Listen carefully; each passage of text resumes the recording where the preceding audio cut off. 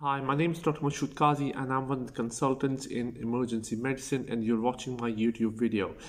In this video, we're going to talk about the future of COVID-19. Currently, we are experiencing the third wave of COVID-19 infections.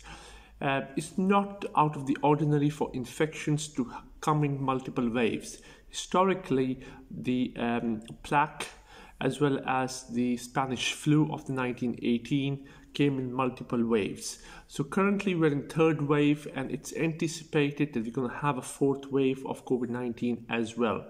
The main reason we're going to have a fourth wave is because of the different variants which have emerged recently.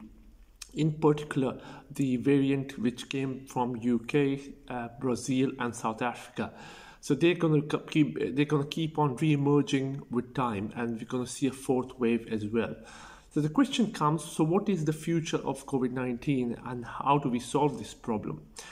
As more and more countries try to vaccinate their citizens as much as possible, it is anticipated that those countries in which they can achieve approximately 70 to 80% vaccinations of their citizens, so in those countries, the status of COVID-19 will be downgraded from a pandemic to a seasonal infection such as influenza. And it's not unlikely, and it's mostly we're going to see that COVID-19 vaccines will be given every year to these patients. Now the issue will come in the underdeveloped countries which cannot have access to vaccines, and there are loads of those countries, and it's estimated that they're probably going to have to wait till the middle of 2022 to get their citizens vaccinated. So the issue will come that there will be certain countries which will vaccinate approximately 70 to 80% of their patients, and in those countries the COVID-19 infection will be downgraded to like a seasonal flu or infection, but there will be loads of other underdeveloped countries which won't have access to COVID-19 vaccines.